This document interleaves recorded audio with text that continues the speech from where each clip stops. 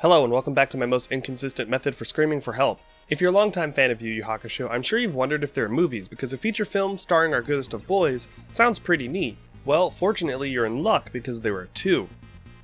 Well, 1.5. Well, 1 1/3. The first is Yu Yu Hakusho the movie, also known as the Golden Seal, which we'll talk about another day. The second, and today's subject, is Yu Yu Hakusho the movie Poltergeist Report, which, depending on where you live and how you want to translate the title, it could translate to Poltergeist Report the movie, Poltergeist Report. Released in Japan in 1994 and then given the dub treatment in 1998, it's natural to want to watch this film during or after the journey through the anime. Now, when you think of Team Urameshi, you could probably imagine their voices without much difficulty. If I were to put some of their memorable dialogue in front of you, I'd be willing to bet that when you read it, you'd hear their very specific voices in your head. So spare a thought for any soul, myself included when I was younger, that was excited to see and hear our boys go on a movie-length adventure. So what even is this movie about? What's with the weird voices, and why doesn't anyone ever really talk about it? We'll certainly get into that, but before we do, first and foremost, I want to say thank you for watching, and I appreciate everyone that reached out with positive words after my channel update video went live. Feel free to join us on Discord, where you can be part of a chill and growing community of people with similar interests, and also feel free to give me a follow over on twitch.tv/somewherepastnever, where I stream 4 times a week playing a variety of games. Last but not least, a huge shout out to these wonderful people for the continued support on Patreon. If you want to see videos earlier than they go live on YouTube, or support the channel in any way, feel free to head on over to the Somewhere Past Never Patreon page. In fact, at the end of this video, I've included clips of a watch party where me and some patrons watched the Yu Yu Hakusho movie together, and our collective laughs and giggles at a lot of things that happen in the film. I want to do more of this kind of thing in the future, so who knows, maybe I'll see you there. Links to everything will be in the description below. But enough with the plugging, what is the Poltergeist Report even about? Well, let's dive on in and go through it together.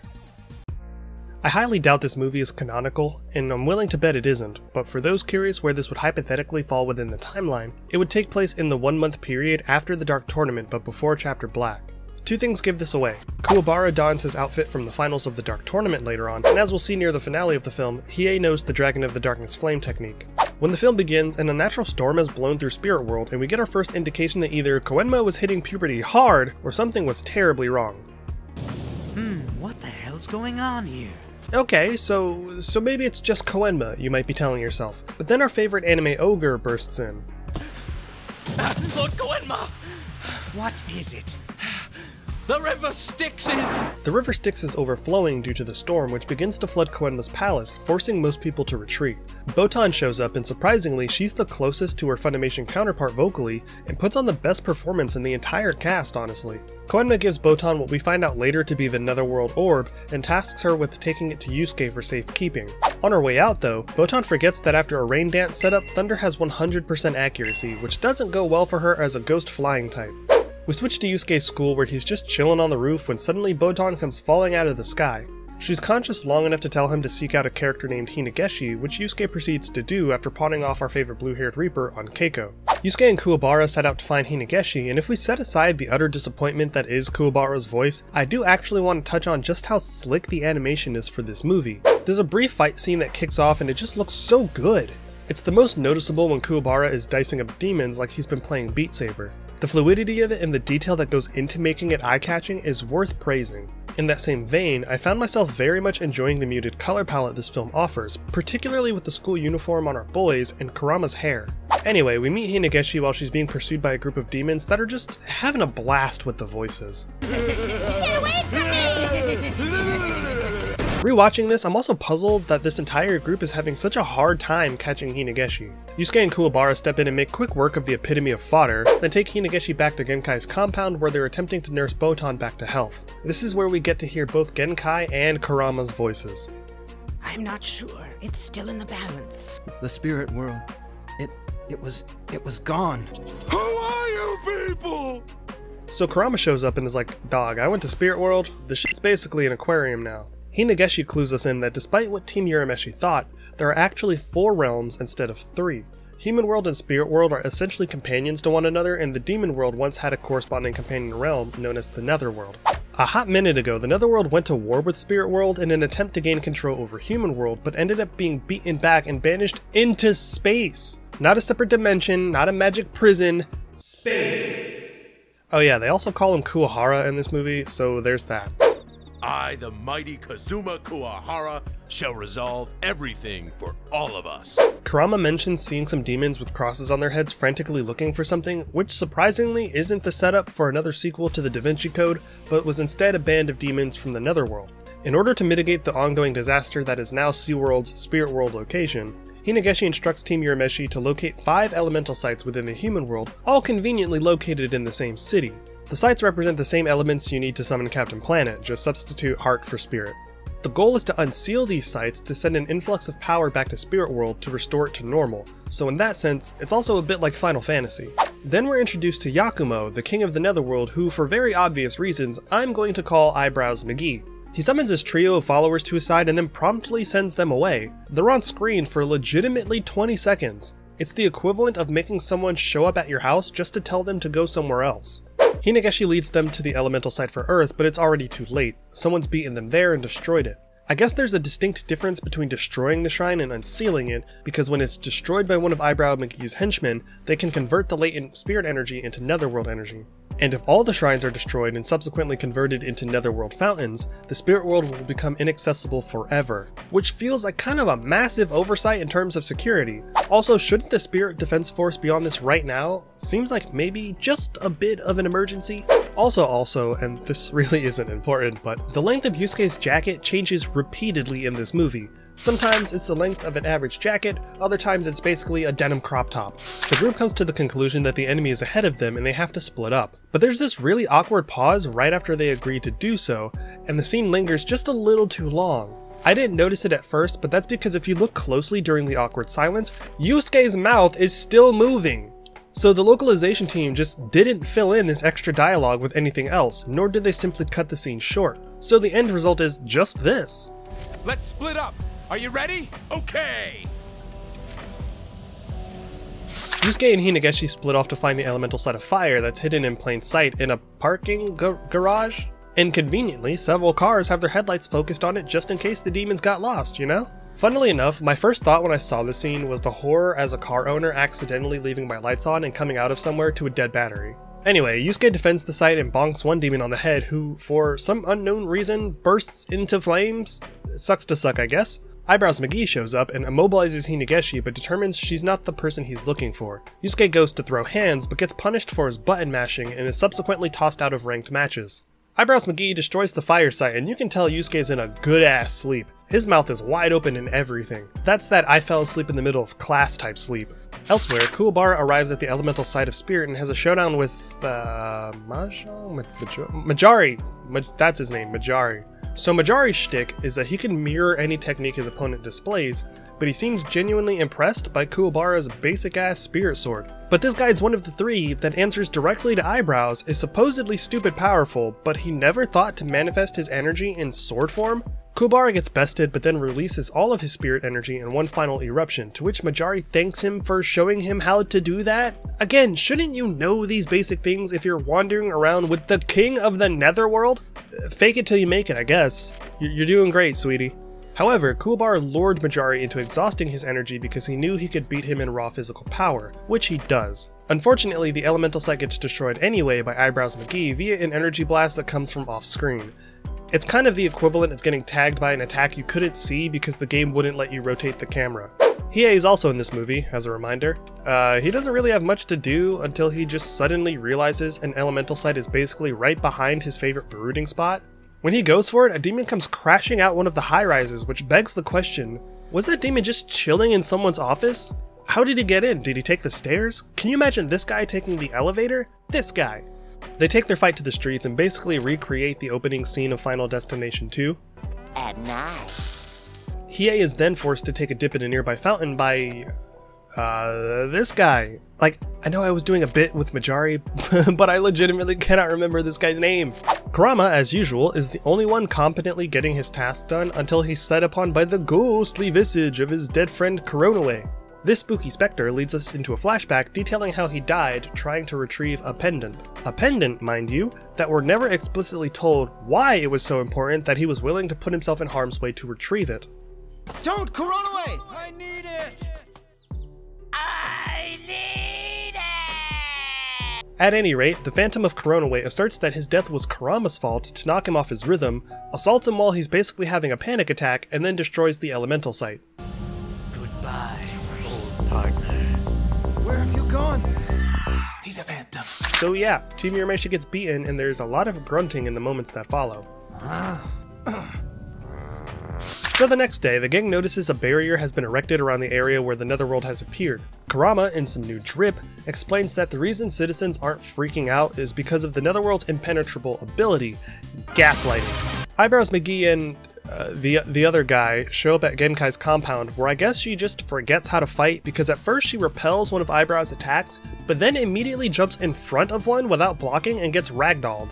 The other guy, I'm just gonna call him Steve to make my life easier, uses a stab psychic move against Yukina and drops her HP to 0 because her stats are abysmal. And yes, I was forced to take the time to level her up, but we'll discuss that another day.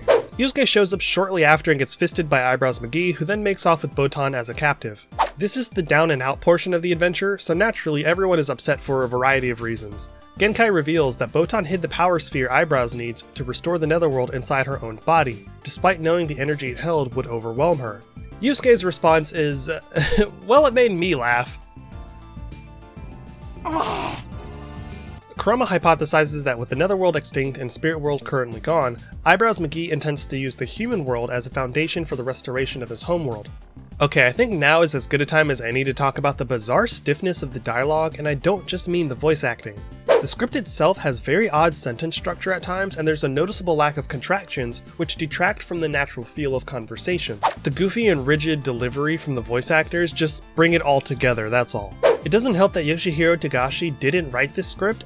Instead, it was the brainchild of 3 writers, none of whom really seem to understand the characters or their mannerisms. However, part of the blame does have to lay at the feet of the localization team, since it's part of their job to make dialogue feel more organic when translated between languages. For an example of what I mean about the stiffness in dialogue, check these moments out. And banish their king Yakumo and his men to the cold darkness of space. You fool! I just developed a new killing technique. I'll never be able to repay Botan the kindness I owe her. Kindness? I always made mistakes and caused problems for Botan.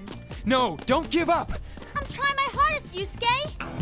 We may have no chance in hell to win, but we cannot let it end this way.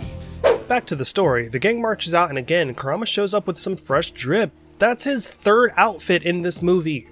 Since Kuwabara already beat his enemy counterpart, this portion of the movie is allocated to giving Kurama and Hiei rematches. First up, Kurama confronts the Phantom of Coronaway in Silent Hill. After some back and forth, Kurama finally realizes he's being manipulated. All because Coronaway threw away the necklace he'd been carrying this whole time. It quite literally comes down to, aha! The real Coronaway would never throw that away! Also, apparently, Coronaway would never attack someone from behind, which is not something we as the audience were privy to, so this added information only continues to flatline what should have been a nice reverse Uno card. But we as the audience have no understanding of Coronaway as a character, so this feels really dumb. Not to mention, if the demon was capable of drawing out Kurama's memories in order to manipulate him, shouldn't he have known that the pendant was insanely precious to Coronaway? Hell, Coronaway literally died trying to retrieve it. On top of that, I also have no idea what this demon's name is, and he's about to die anyway, so there's no point in giving him one or looking up what it actually is. Kurama basically one-shots the guy and gets very out-of-character words of affirmation from Hiei, which once again really demonstrates that the writers didn't know what to do with the characters. However, I'm coming at this from the perspective of someone who watched the Funimation dub, so maybe this is something Hiei would say in the sub, but it just feels wrong though. I bet a portion of that could be attributed to the Ambien-laced performance.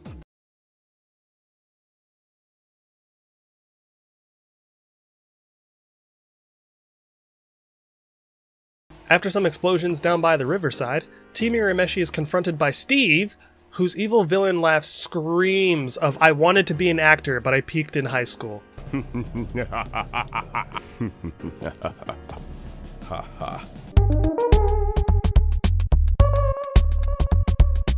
What type of creature is he? A very powerful one. According to Hinageshi, Steve can draw out the wickedness in the souls of his opponents, essentially slapping them with a change of heart card and making them do his bidding.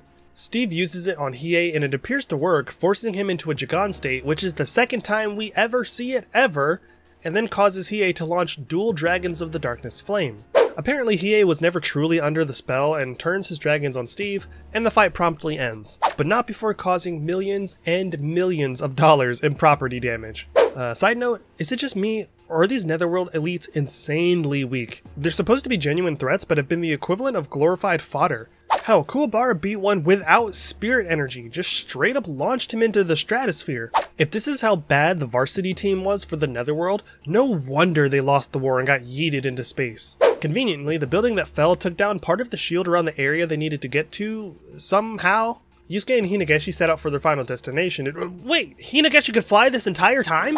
Why didn't she just zoom away when she was being chased by demons at the beginning? The entire next sequence is just Yusuke running toward the building and then running up some stairs as Eyebrows McGee retrieves the power sphere from inside Botan's body. There's nothing really to note here except for the fact that Hinegashi's selfish ass doesn't give Yusuke a ride on her oar at all. She really just watches this man run up flights of stairs while she's cruising. They arrive while Eyebrows is still trying to tug the orb out of Botan, who's putting up a bit of a struggle, and despite getting flung away, there's still plenty of time for Yusuke to do something to intervene. What does he do though? Botan! That's it. That's the extent of his intervention. He doesn't even attempt to run toward the pair and help out. He's just kinda chilling there until Eyebrows gets what he wants and tosses Botan away. Botan and Hinegashi share an unearned moment, and Yusuke goes off to begin the final boss sequence. I have no idea why, but when Eyebrows digivolves, his voice changes. He goes on a standard bad guy monologue explaining how he escaped and what he wants to do, yada yada yada. Then the scrap ensues. Yusuke ends up on the ropes before too long, and a point-blank spirit gun fails to end the fight as well.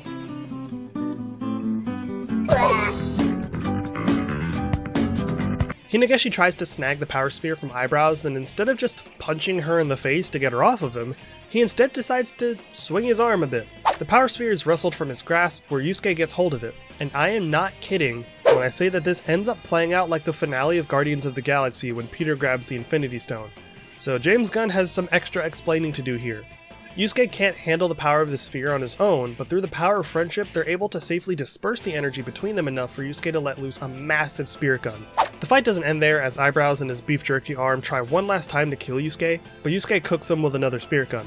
Never mind that they're fighting while falling through a building and should have hit terminal velocity and by proxy the ground way faster than the scene this takes place in. Either way, that brings the movie to a close. We do not get to see how Spirit World returns to normal, and fuck you for wanting closure. So that was Yu Yu Hakusho The Poltergeist Report. But before we wrap things up, we still haven't touched on why the voices are the way they are. And the short and simple answer to that question is the film just wasn't dubbed by Funimation. In fact, it was dubbed by Central Park Media a full 3 years before Funimation acquired the license to Yu Yu Hakusho. To be honest, there isn't a lot of information out there as to why this even became the case. It's just an odd orphan of history that exists outside the realm of the typical content that fans associate with this show. So why doesn't anyone ever really talk about this movie? To be honest, I'm not sure that a lot of fans on the Western side even know this movie exists. I legitimately had no idea at all that there even was a movie until I saw Lanny Pator's abridged version, which made me double back to watch the movie first before diving into the parody. But doing so did make lines like this a bit funnier to me. Gwenmo, what happened to my voice? It is the power of the Netherworld, my good friend! Reception-wise, the movie was met with a resounding meh. The theatrical budget and higher animation quality were definitely highlights for people, but once the Funimation dub hit the scene, a lot of folks, myself included, just couldn't get over the different cast of voice actors. Interestingly though, that's not to say that there wasn't talent on the roster. Remember how I mentioned Botan being a particularly strong standout? Well, it turns out she was voiced by none other than Kathleen Charlotte McInerney, better known by her stage name, Veronica Taylor. Veronica Taylor also voiced Ash from the Pokemon series for its first 8 seasons. She's got a pretty solid filmography, so even though she was early in her career, she was already familiar with voice acting. Eric Stewart, the voice of Koenma, was the voice actor for Seto Kaiba from Yu-Gi-Oh! And Brock from Pokemon. His filmography is much spottier, but just like his peer, he's had at least one iconic role in his career. Unfortunately, for my little bit of research, those two appear to have been the only genuine talents the project stumbled onto somehow, both of which spent most of the movie either completely absent or damn near dead. The week of its VHS release, oh god, I feel like I aged 20 years just saying that, it was the 31st best-selling video in North America, losing out to such classics as George of the Jungle, Rage Against the Machine, just the whole band, I guess, Men in Black, and Hanson, Tulsa, Tokyo, in the middle of nowhere. Wait, it'd been charting for 17 weeks! The movie appropriately vanished from the charts a few weeks later. Oddly enough, unlike The Golden Seal, which was redubbed by Funimation in 2011, the Poltergeist Report has remained untouched. As far as I can tell, there's no publicly available information on why that is, and I'm pretty sure it's the leading contributing factor as to why so many fans haven't seen it. It seems like pretty obvious money being left on the table, especially when you look at how painfully fast the 30th anniversary collection sold out just recently at more than $100 a pop. I suppose it's just one of those things that we'll never really know the truth about until someone from an official source decides to step forward. But until then, that's all I got for you guys today. Another big shout out to these lovely people for the continued support on Patreon. If you'd like to support the channel in any way, check out some of the links below. Remember to take care of yourselves and others. I hope your days remain or become Saturnian. Thanks for watching, and enjoy the reactions from their watch party.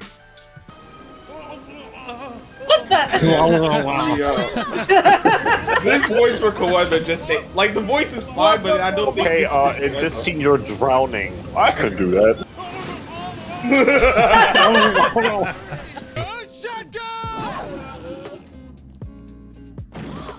Bro really wasting his special move on fodder. This is the point where he could use it like twice. Not sure. It's Whoa! God. Oh god! Oh, and you look way older than usual. Yeah. I'm sorry, I'm so used to my Frieza sounding Genkai. This is a new experience. And there's resident hot girl dude. It could become a very dangerous situation. I will never get over her voice. It sounds like, oh my god, it kind of sounds like Marge Simpson. With our powers. Oh man, I can't unhear it. Even Yusuke's bummed. Look at him.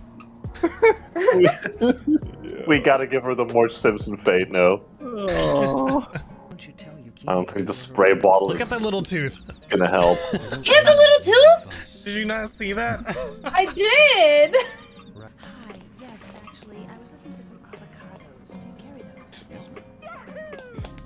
There? Okay, turn it this corner. Very important we heard that dialogue. Wait, I want to hear more about the avocados! Where the hell is it? Word. Well, Oh, that this one one is is Why is Yusuke wearing like an extra small jean jacket? I didn't want to be the guy who said it. He just finished watching Dragon Ball Z. Yeah. Don't worry about it. I don't need it. I don't need it. I don't need it. I don't need it. I definitely don't need it. Oh my.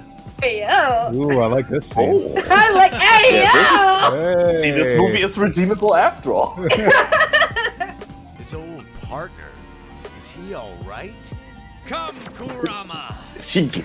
Is he gay? The answer is yes, but that's not the point. Collected the evil power of those humans who were sent into space by the spirit world. Space. Yeah. I cannot believe they're from space. Destroy the seal. Yeah. I seem to get along That makes just this fine marginally with that stupider. evil human power which the spirit But world could not so handle. much better. Shut up! Wow, you really got in. He was thinking of a comeback during those few breaths and did not get there. They all live happily ever after? I'm not gonna say it. I'm not gonna say it. I'm not gonna say it. No, go say it. Say it. I will say it, but finally over. after the movie. Say the thing. I will! Bastard really die. Say the line, boy. Hey, that's not even. I didn't do But if it. he is- Yeah!